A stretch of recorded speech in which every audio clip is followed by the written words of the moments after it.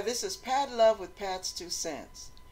I was having a conversation, and one of the things I noticed a lot of people have in common, and this is for those of you who are not able to get the counseling you need as readily as you may need it.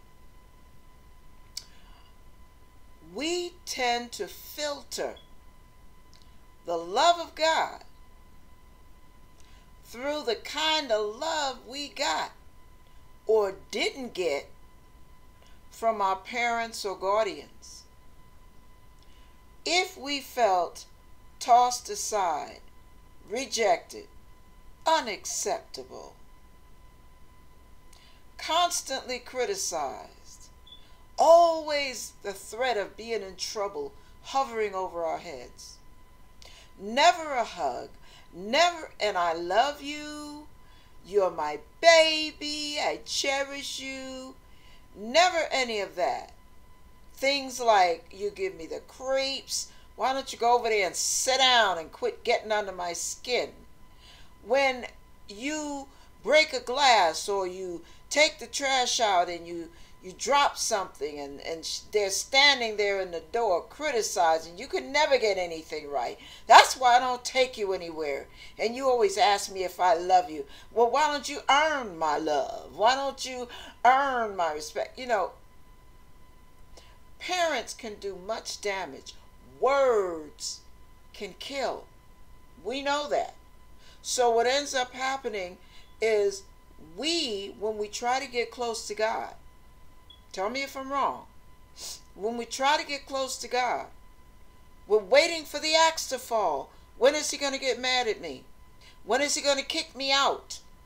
When is he going to punch me in the face and pull the rug out from under me so he can laugh because I made him mad? When is he going to kick me to the curb and humiliate me in public? When you are that damaged and that scarred, emotionally and mentally, when you try to get close to God, you have got to say prayers like, Lord, help me not expect the same from you that I got from my sinful parents or guardians. Help me not superimpose their image over you. Help me not be so intimidated, because when I look to you, I see them instead of you.